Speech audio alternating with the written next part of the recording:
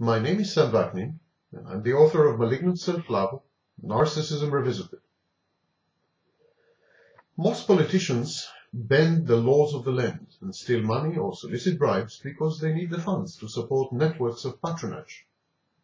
Others do it in order to reward their nearest and dearest, or to maintain a lavish lifestyle when their political fortunes and lives are over. But these mundane reasons fail to explain why some office holders go on a rampage and binge on endless quantities of lucre. All rationales crumble in the face of a Mobutu Sese Seko, or a Saddam Hussein, or a Ferdinand Marcos, who absconded with billions of US dollars from the coffers of Zaire, Iraq, and the Philippines, respectively.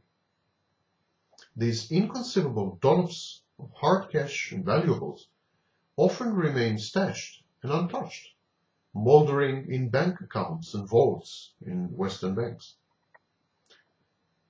This money, these possessions, serve no purpose, either political or economic, but they do fulfill a psychological need. These hoards are not the megalomaniacal equivalents of saving accounts. Rather, they are of the nature of compulsive collections. Erstwhile president of Sierra Leone, Momo, amassed hundreds of video players and other consumer goods in vast rooms in his mansion.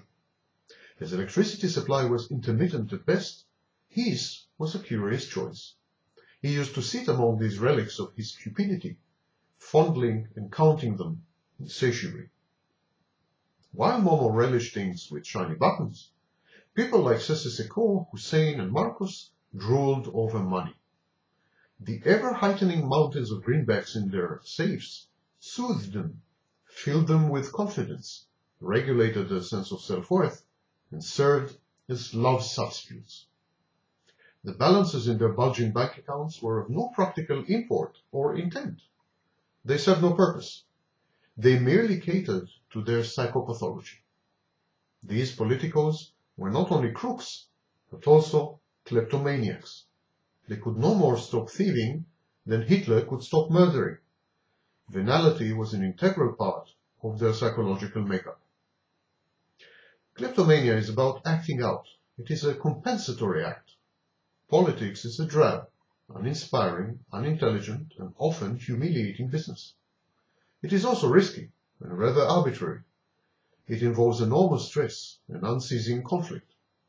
Politicians with mental health disorders, for instance narcissists or psychopaths, react by decompensation. They rob the state and coerce businessmen to grease their palms because it makes them feel better. It helps them to repress their mounting fears and frustrations and to restore their psychodynamic equilibrium. These politicians and bureaucrats let off steam by looting.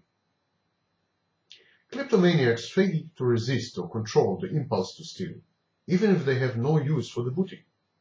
According to the Diagnostic and Statistical Manual, 4th edition text revision published in 2000, which is the Bible of psychiatry, kleptomaniacs feel pleasure, gratification, or relief when committing the theft.